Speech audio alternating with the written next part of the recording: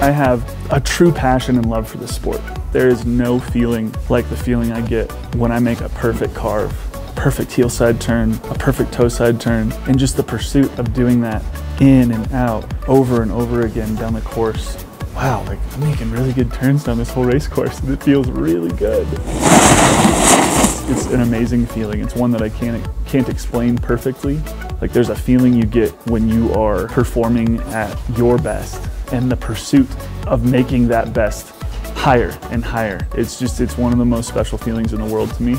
Robby Burns will be our winner today. Hi, I'm Robby Burns and I'm a professional snowboard racer. I've spent the last 5 years of my life competing and working towards my dreams of becoming an Olympian for the United States of America. I'm taking a step back from the World Cup. There's no competition I can do today that's going to put me in the next Olympics.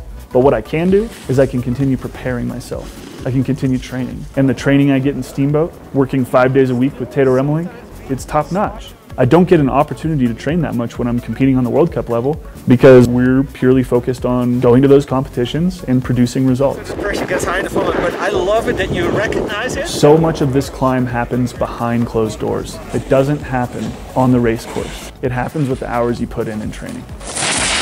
Hard work's never been something that I shied away from. It's always been kind of my motto. It's like if you truly want something, you're going to be willing to work extraordinarily hard to get it. The climb and the build to the top, it's a long climb. There's a whole list of budgetary needs: travel, lodging, equipment, training. You know, all those things, they cost a lot of money. Our national governing body doesn't fund us, and they won't fund us unless we're winning medals. You can't do it alone. I can't do that without support. I have a long ways to go to get to where I want to be one of the best athletes in the world, to win World Cup races, to go to the Olympics with a fighting chance to say I'm competing for a medal right now.